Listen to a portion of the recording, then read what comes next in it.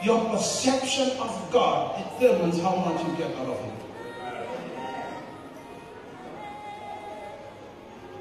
Nah, baru seorang ini mengurai tanah keluar, nah baru teki dan nak kau nak rawat tanah luar. Kau ringi kau tu nawa, kau ringi kau tu nawa, mama tak saya pasal mana nak kau nak rawat tanah luar, nama mama tak telangan. Yo baru bibi teko bibi telangan nak kau yang bibi. Ah? Setawa? Now are you getting it? If you see God, oh, okay, it's just God, that's it. And that's what you get from Him. And you complain, why is it that somebody else is more blessed than I am? Because of your perception of who He is.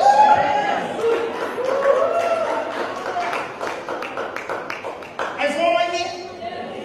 Jesus performed the least number of miracles well. In His own hometown of Nazareth, you know that.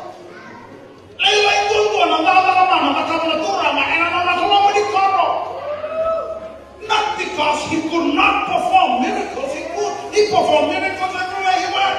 He preached the gospel. Miracles happen, but the least number of miracles happen in Nazareth. Why? Perception.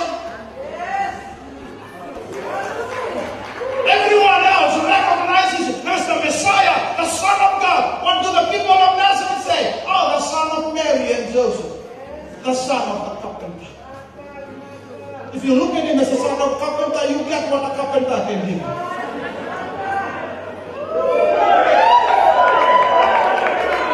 You look at Him as the son of Mary and Joseph, you only get what Mary and Joseph can give you. Hey! When you look at Him as the Son of God, you get what the Son of God.